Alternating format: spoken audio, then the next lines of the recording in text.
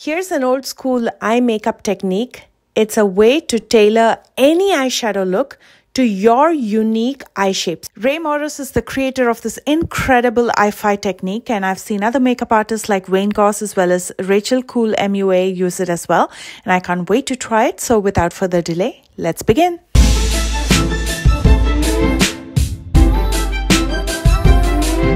First things first, let's get done with the brows. I'm going to be using the Precisely My Brow shade 4 to fill in the sparse areas, starting with the upper portion of my brows.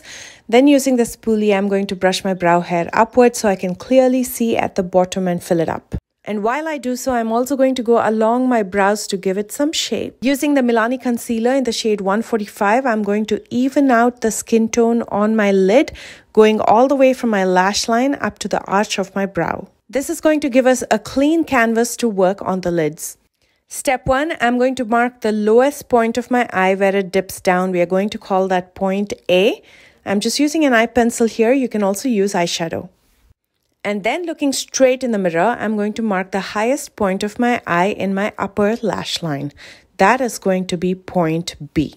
And although it looks like I'm looking down, I'm actually looking straight into my mirror, which is right in front of me. Starting with point A, I'm going to draw a line that goes outward and upward parallel to my lower lash line. And I'm going to stop at a point that's aligned with point B. For this, I'm going to be using the Celestial Thunder palette. This is by Dominique Cosmetics. I'm going to dip into Storm Dust with a small angled brush. Again, starting with point A, I'm going to start drawing that line going outward and upward. And I'm going to go all the way up and stop right there because that is aligned with point B. Next, I'm going to join point B with point A. I've seen some people take point A all the way up to the crease before they join it to point B. Either or, it gives the same effect. So I prefer to do it this way because it's much easier. I'm going to now fill in all the gaps, so I'm just using the same eyeshadow. And then with a small blending brush by Colourpop, I'm going to start softening this by blending it out. I'm also going to bring it all the way up to my crease in the outer corner just to give some definition.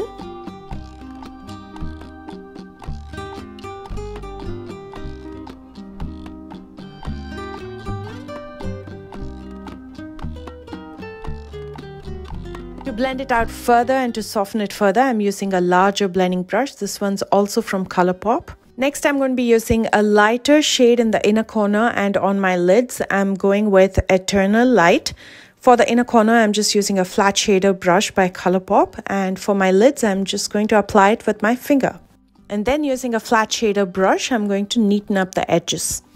I'm also using the residue to highlight my brow bones, and to finish up, I'm going to curl my lashes. I'm using the Sally Hansen curler. And for mascara, I'm going to be using the CoverGirl Lash Blast Volume Mascara. I love this mascara. It gives me so much volume and length, as you can see. That is just one coat.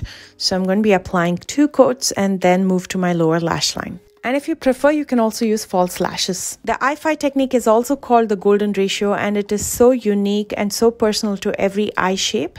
And here is my finished look. Although subtle, it gives so much dimension to the eye shape, but I would love to hear your thoughts. So comment below and let me know. Let's now finish up the face before I reveal the completed look. I'm going to be using the Butter Blush. This is from the Physicians Formula Butter Dream Team palette.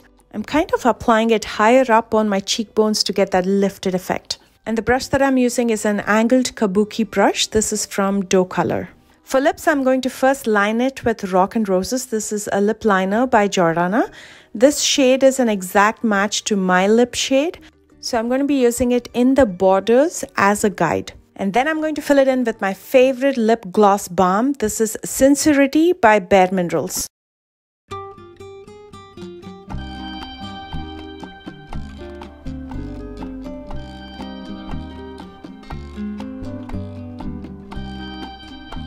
And here's the finished look. Would love to hear your thoughts, so comment below and let me know. And if you plan to try this technique, please don't forget to come back and let me know your thoughts. If you're new here, please consider subscribing if you would like to watch more videos like these and learn something new. And if you enjoyed this tutorial, please don't forget to thumbs up. I love you guys so much, and I will see you soon with a brand new one. Bye guys.